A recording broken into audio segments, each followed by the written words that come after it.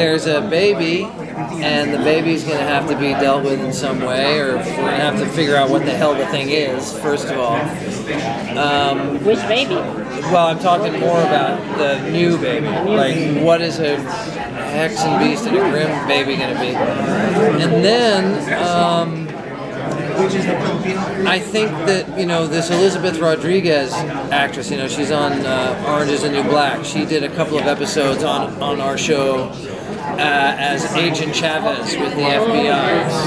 So she's coming back, and her return is a kind of harbinger of like a major new direction the show is taking. At the same time, we will be dealing with old mythology that has been kind of let go, and we're going to get back to that. So I think like hardcore fans will be really into, you know, we're doing our 100th episode. Will be episode 12 of this year. I can't even believe I'm saying that. 100th episode, it's incredible. And that will be an occasion to, I think, harken back to some of the coins and the keys and the maps and that kind of stuff that we were really invested in for a minute, and then we kind of dropped the ball. I think we're going back to that. Well, how was it for you as an actor to prepare for that emotionally charged Wes and Ryan storyline? Oh, that was so much fun. I mean, you know, that's the stuff that we love. You know what I mean?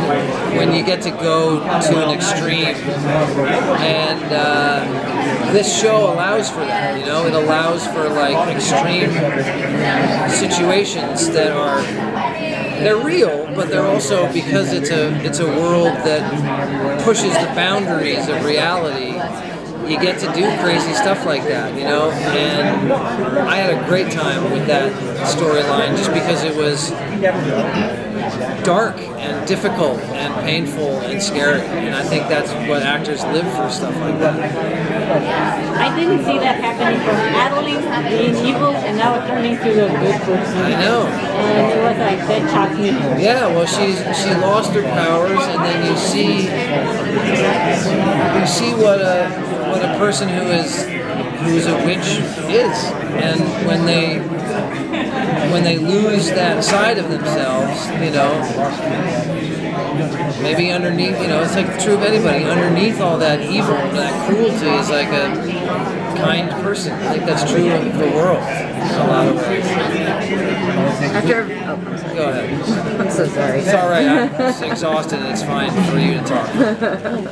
I was just going to say, after everything that happened and with Nick, what do you think Monroe's role is going to be in terms of helping him through that? And Nick is in a really, really bad place. I mean, his mother's head is in a box. His girlfriend is dead. His protege has been kidnapped or killed or whatever. And I mean, that happens early in the season. And he's in a place where it's not easy to talk to somebody who's in that position. So I think all of us are in a state of basically having to kind of monitor and manage him so he doesn't completely lose his shit and do something really dangerous and bad. And he's on the brink of doing that. So I think that's going to be my role for a while, is at least attempting to help him through this time, mostly by keeping him from screwing up royally. I need to pull him, guys. Okay, thank you. Thanks very much, you guys.